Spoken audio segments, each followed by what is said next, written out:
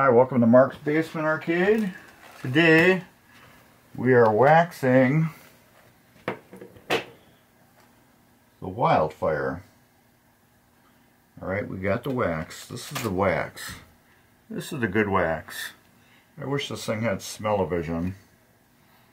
Look at that. Oh, it smells so good.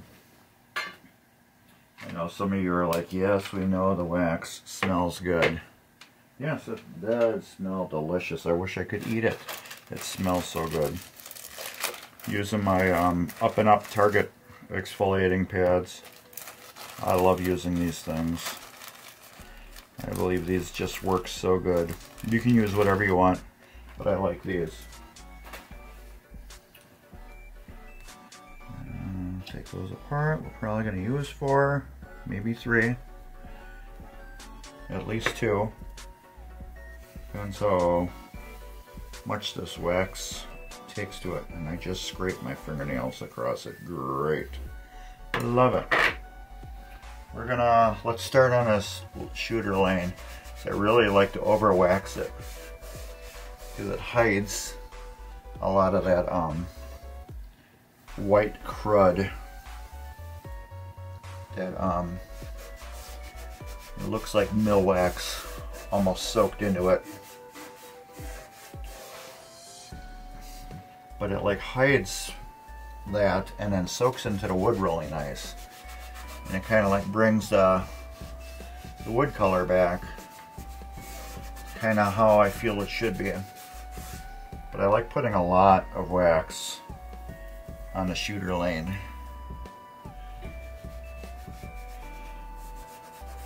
I just feel it hides that. It's like somebody waxed it and it gets like a white color to it. But yeah, it takes that away and it gives it more of a original pinball playfield color to it. I'll probably end up waxing that some more. It's the waxing and waxing is not going to help it. You can wax that 10,000 times and it's not going to do anything. I'm trying just to get the wax in the bare wood part of it. That's what I'm trying to do. And I highly recommend having a flashlight available when you do this. Mine's over there. Because it kind of, I knew I was going to do that with my hand. It kind of allows you to, when you go over to playfield, I'll try to show you in a second. I don't know how this is going to pop up on the thing, but see how it dulls where I waxed? It's shiny. Now my light is dull here. I can actually see the swirls of my wax on there, and I can see where it stops. So let's get right here where you can see it, which would be between these two. If I wax this area, see how the wax, it just takes away that shine? Let's do it right there, right on the fire. There. I'll bring it up and the wax, the light kind of disappears on it. Or even right here.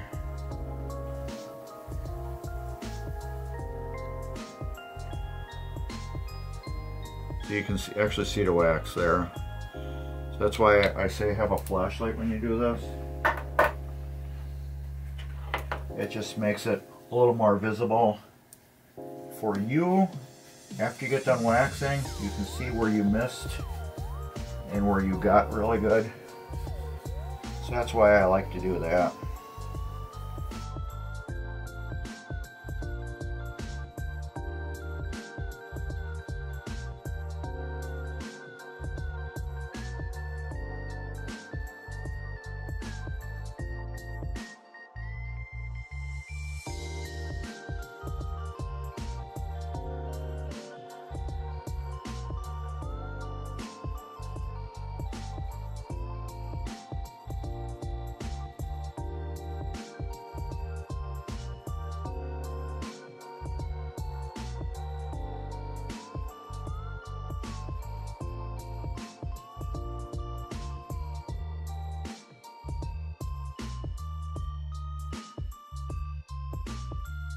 Alright, I'm gonna go over with my flashlight now, see whatever I missed.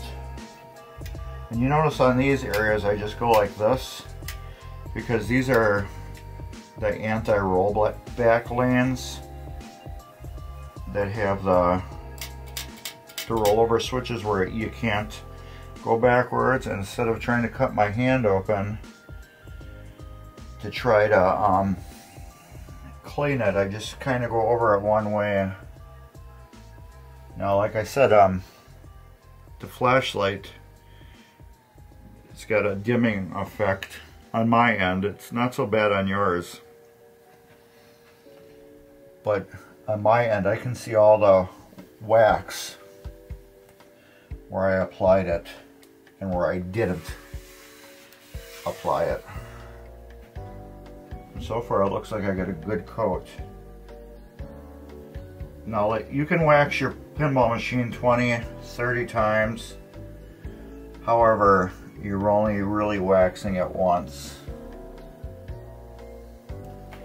Now, if it's bare wood, you can get that wax to like soak in more by rubbing more on it.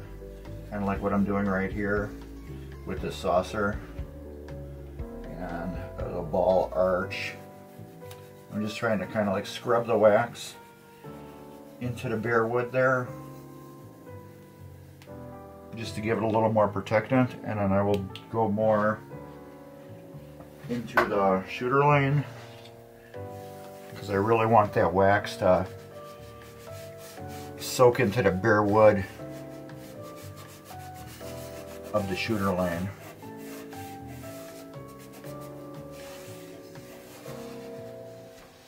Because that is bare wood, so I want that to be protected as much as possible. You should be able to go from the beginning of this video. If you start it back at the beginning, you can actually see the good color change that has got now. It's not white anymore, it's actually wood colored. I went over with my flashlight, I'm just going with my eyes now. I'm going to go back to my flashlight.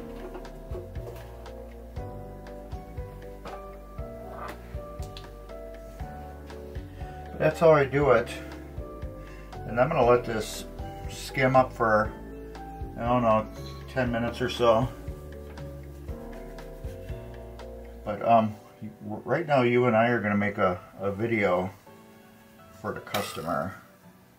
My favorite video that I always like to send to the customer,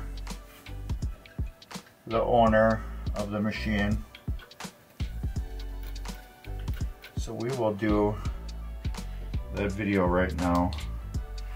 Let me get that there. Get my hand. And okay.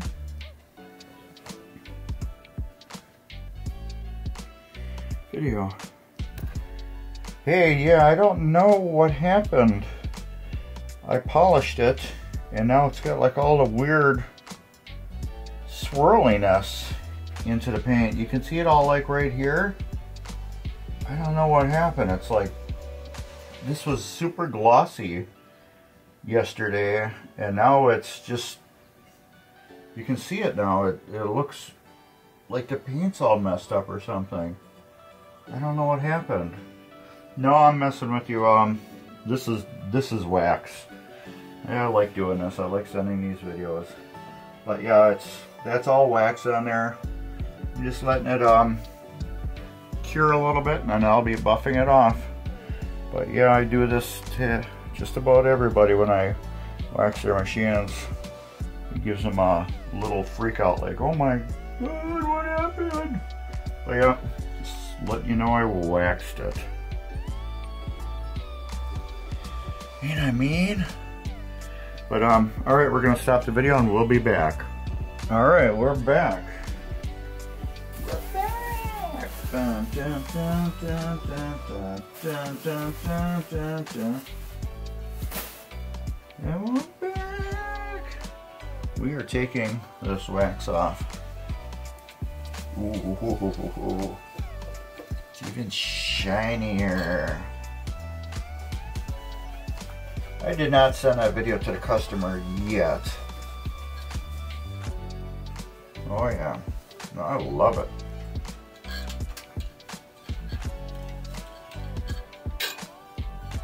It's even shinier than it was before. This is always my least favorite area to do, is around the edge and all of the switches. I hate it because it's so tedious and hard, and you don't do it good, you're gonna cut your fingers on these switches. I usually kind of like try to bunch it up so I can get that edge really good. But once you're done around these switches, it's cake work then. I just hate doing this area. It's got to be done though. Don't get me wrong, it's got to be done. But it's just a pain in the butt to do. I gotta tap that down with something. Do I got a hammer for around here? A hammer for? What's a hammer for? No, you got me.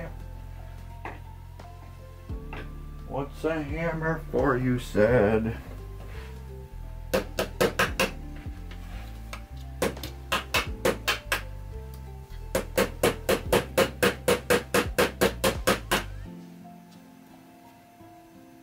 Oh, well, it's not a nail, that's why. We will put some wood glue on that to straighten, not straighten, strengthen it up.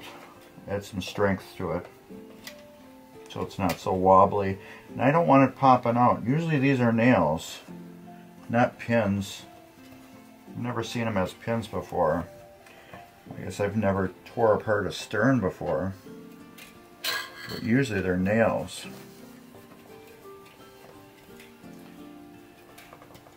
So, yeah, it's gonna look pretty.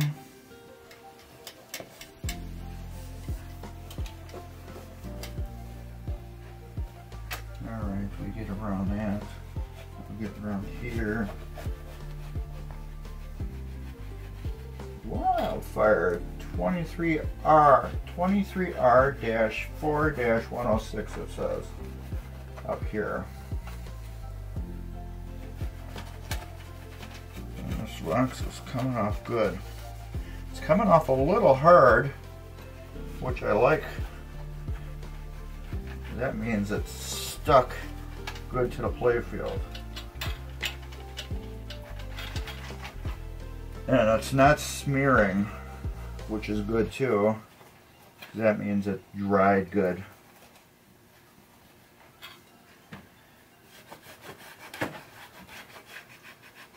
Means it dried real good to the playfield. If you go to pull the wax off and it like smears around instead of comes right up and off, then you know you didn't let it dry enough. That's what that is. So you can either reapply it in that area or just leave it for another 5-10 minutes and then come back and it should come right off.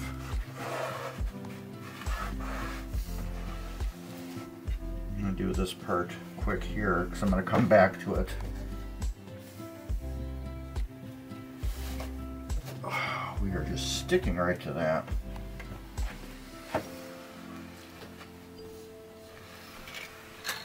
Don't want to stick to it.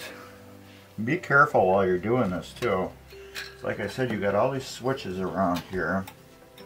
All these leaves that are popping up. You can easily snag it with your towel, bend them off or snap them off. Same thing with the stand-up targets. You can do all that too. Bend them off, snap them off. You don't want to do any of that.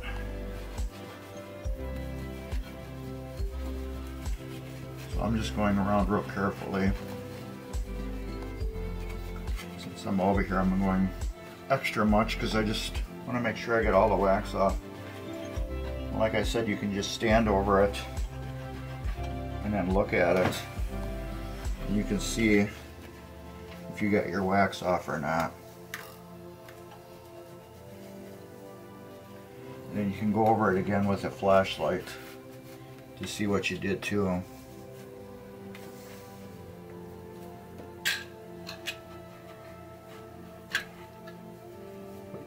I know people that don't use wax.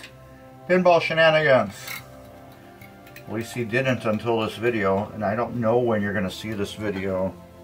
The date is Wednesday, February 23rd, 2022 for a timestamp. I don't know when this is actually going to hit YouTube because I am still plenty of videos behind. If you're seeing this, that means I hope you enjoyed Chicago Coin Casino. I hope you enjoyed that video. I also hope you enjoyed William's Lucky 7. I hope you enjoyed that series too. And I hope you enjoyed Sorcerer. That was a great video. And I don't think there was any other ones in that time frame. I don't think there was. If there was, oops, I forgot them. I hope you enjoyed everything else I put onto all the other stuff in between. So now another reason why I'm waxing this before you got these pop bumpers up. It's easy to wax around them. These are very easy to do. I have these rollover switches out. So now when I flip the playfield over, I can put those rollover switches back in. They will not be filled with wax. Man, that's shiny. And they'll look just as good as new. I'm going to go over these real lightly.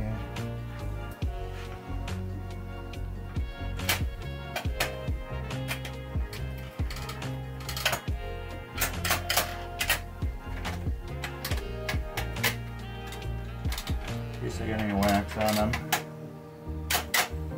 My paint job looks good on them too.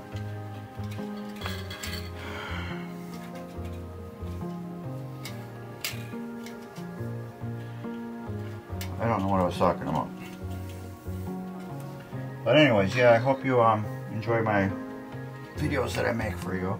But yeah, if you get these out now, because if you leave them in the playfield, which I don't like to do that anymore, they just get all waxed up. So what I've been doing, I've been taking any of these rollovers out, and I've been throwing them in my ultrasonic cleaner, and that just cleans all the poo right out of them. So you do get loaded with poo all over the years, real bad, to the point where they stick. They end up sticking really nasty. They just don't work right. So I decided that from now on, I'm going to remove them all, ultrasonic clean them, put them back, and then they're just flawless after that. I don't leave them in anymore unless I have to, and then I'll clean around them really good. But so far, I haven't ran into it where I had to leave them in. Did I leave them in because I was lazy? Maybe, but no. I've been taking them all out recently. It just makes it easier to clean the playfield because if you novice to it, polish it and then wax it, you're just gonna gum them all up. So I just figured, you know what, Mark? Take them out. Be done with them. Have them out. They're gone. They're out of the way. They're clean now. They look really nice because they're totally clean. They're not clean just, like clean, but all the dirt and crud is out of them. And they work great. They don't stick. A lot of times they'll stick because they just got all that poo in it from the years. That's my new word too, poo. All that pinball poo. Over the years you just get full of pinball poo. Now I'm probably going to still have a little bit of wax on this thing. I'll go over it in little spots. I know I didn't get behind here yet. But like I said, watch out for these leaves. They will cut you, and they will cut you good. And I'm not joking on that one. Alright, I think I got all the wax off. I think. Now to find out if we got it off. Oh, now we even got more of a shadow, more of a light. That's clean. It's scuffed right here, but that doesn't matter. I get that ball track. Good. That does look so much better now with actual real wax on it. If you use mill wax on it, this all black, all the exposed wood will turn white. I don't even know why that's got wax in the title. Uh-oh. You know what that means? Battery's dead.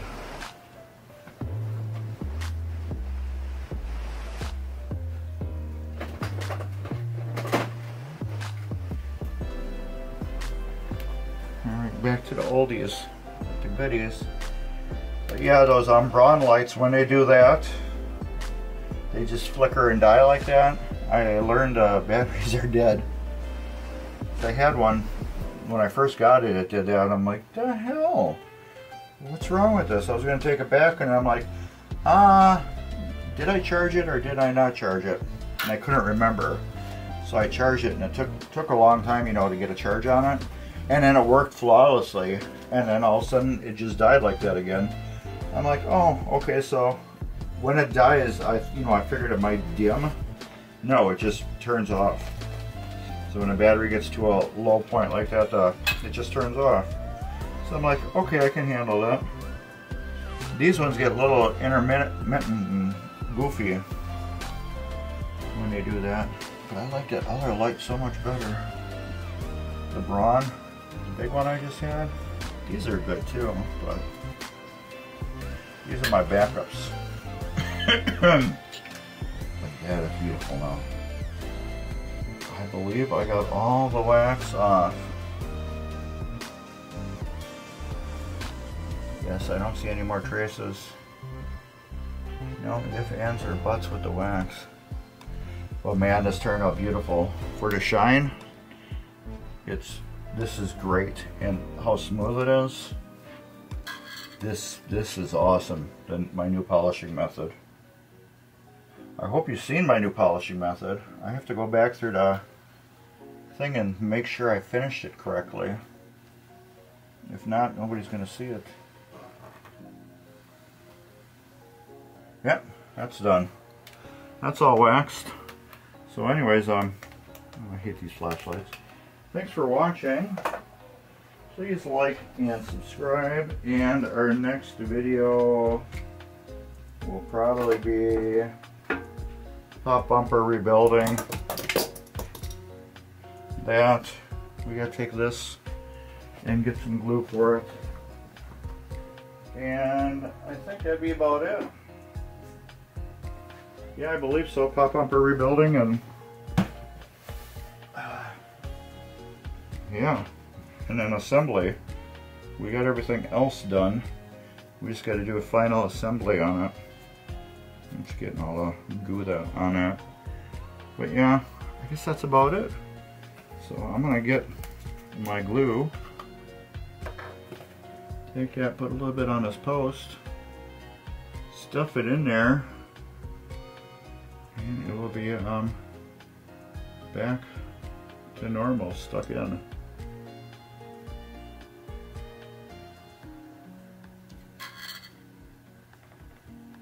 I'll get a Q-tip and wipe the excess off around the edge. We'll do that. Are you still here? You're still here, aren't you? Just like hanging around. Get that like that. And then we'll come back like this. And get that. And just get it right there. Garbage. And I had a Q-tip there. Anyways, thumbs up. Cool stuff right here along the bottom. And take care. And, ooh, look at that. One more look for you guys. It's not often you get to see it done. Yeah. Yeah, you can see a little bit of my, you got a light right here. Not where my finger is, look here. Yeah. It's got a shine to it. It's got a real nice shine. But anyways, take care and collect your 1000 advance bonus.